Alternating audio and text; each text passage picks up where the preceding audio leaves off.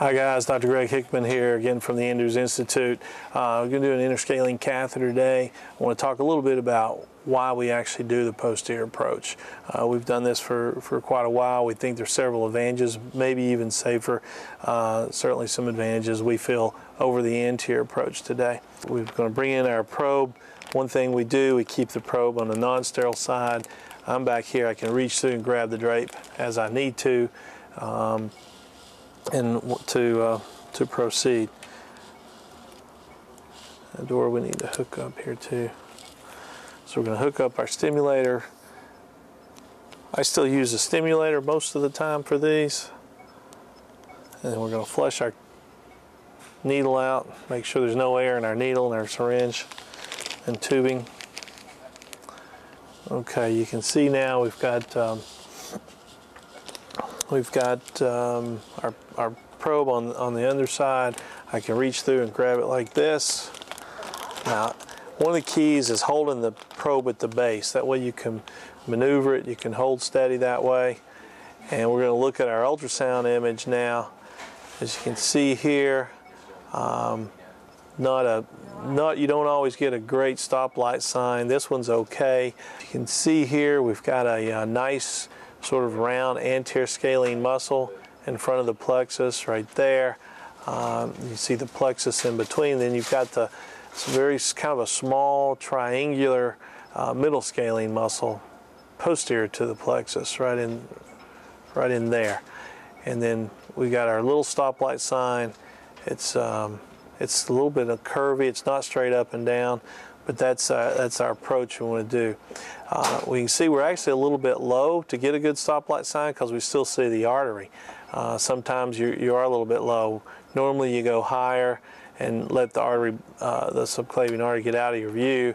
But here, if we go higher, then you see C5 separating way off from C6. So we want to stay down here where they're pretty much together. They're going to come up, see them separating again, C5 coming off, which is a common area for some people. You want to do the block right there, but it's just too high. We want to keep them together like about right in here at this level so you can see all three together like that. So we can look at our depth on the side of the screen. The complete depth of this image is 2.7 centimeters, so we're only about 1 centimeter deep to the plexus. So I'm going to come back here posteriorly and try to go about 1 centimeter below the probe, maybe 1.5 centimeters, and start our local injection right here. Big stinks are 1, 2, 3. I'm going to come in. Big sting, sorry. big sting. There you go. Try not to tense up. There you go. I'm going to come right through the middle scalene muscle. Now we're going to come in with our posterior approach. Get just in line here. Sorry. Okay, a couple of things coming in posteriorly. One is if you're coming in with an anterior approach and you go deep past the plexus there, the vertebral artery is sitting just deep to the plexus. So if you're coming anteriorly, your vertebral artery will be down in this area, and there's a risk of getting absorption or actually injecting in the vertebral artery if you come in from an anterior approach from the top of the screen and go past the plexus for some reason. Coming in posteriorly, we come in, we've kind of got to look out for the dorsal scapular nerve. Sometimes you see it well in the middle scalene muscle, sometimes you don't. I'm stimulating here. I'm trying to see if this is it right here. We're not getting any stimulation, so I don't think that is it. Sometimes it's kind of hyperechoic there, and we're not getting any stim. There's a little twitch there. We're not through the muscle though. Okay, now we're getting up close to the plexus. What we want to do is just penetrate the fascia of the middle scalene muscle, but not the sheath of the plexus. So I'm going to come in here. There, I think we popped through because our twitch has gotten pretty significant on in the deltoid and triceps. So we're going to inject just a little bit of local here. Okay, Dora, inject 5 cc's of local. Pressure here. A lot of pressure here. Pressure. Oh, wow.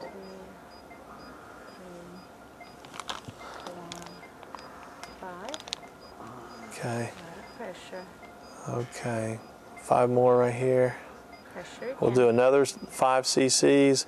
We're trying to open up this space between the sheath and the fascia of the middle scalene muscle. As you can see, it's really easy to move your needle around in this plane and open that area up, because we want to make room to put our catheter in here. Again, we want to stay outside. I prefer to stay outside the sheath of the plexus. That way we decrease our risk of getting a subarachnoid or an epidural injection that could track back up centrally. Okay. Now let's go with 5 more cc's, Dora. Let's see if we can open up our space here.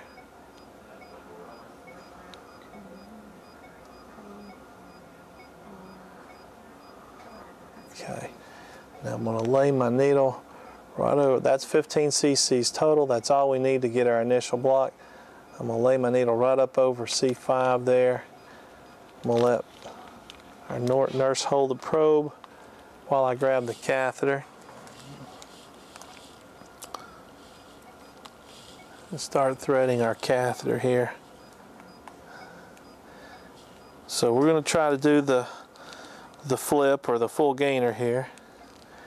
Laying the catheter right up over C5, or the tip of the needle over C5. And then we should see the tip of the catheter come out right there. As the catheter comes out, I'm going to push the needle down as I thread. And hopefully we're going to see the flip just like that. So we've got our flip. We'll come back up in our space and go back up top. I may just go for a double gainer here.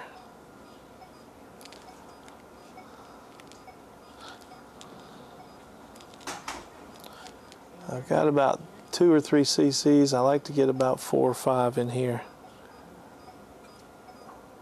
2 or 3 is plenty for a lot of people. That's enough. But I just don't like for these catheters to come out. Looks like I'm having trouble getting any more though. Okay. Maybe I'll pull back too far. Still trying to thread, but I'm not having much luck here. There we go. A little bit more going in now. There we go. Got another flip. And I can thread the catheter a little bit as I come back up with the needle to get some extra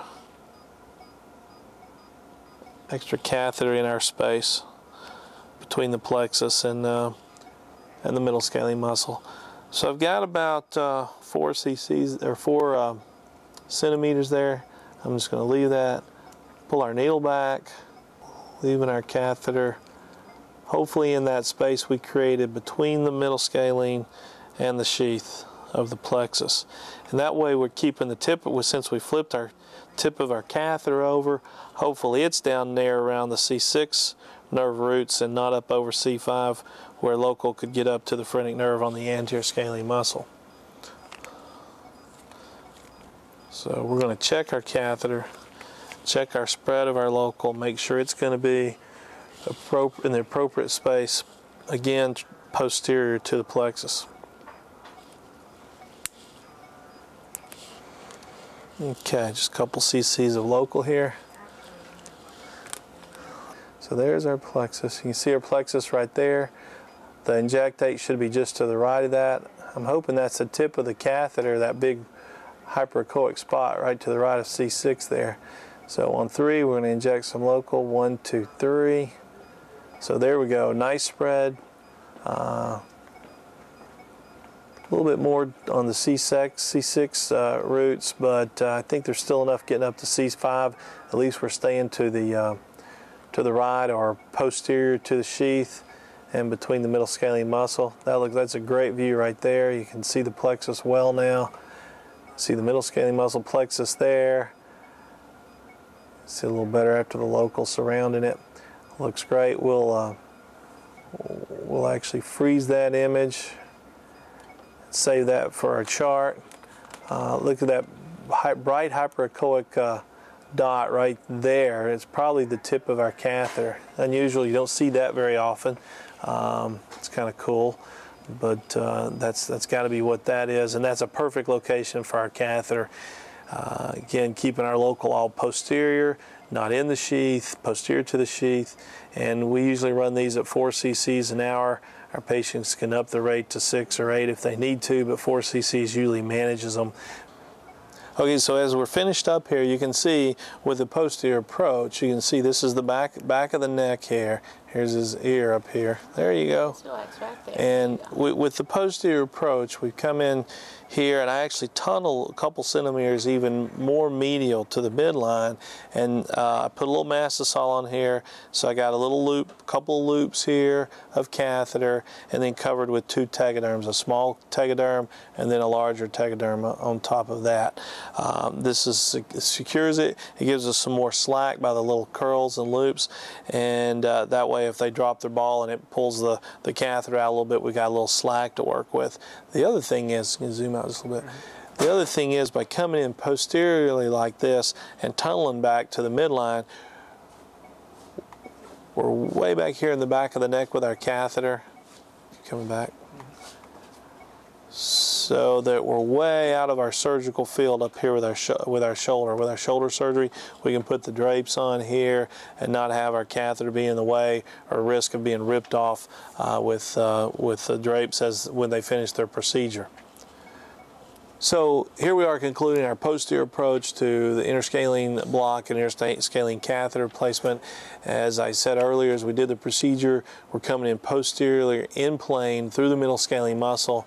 One thing to look for is the dorsal scapular nerve. We've now shown that it is in or around the middle scalene muscle.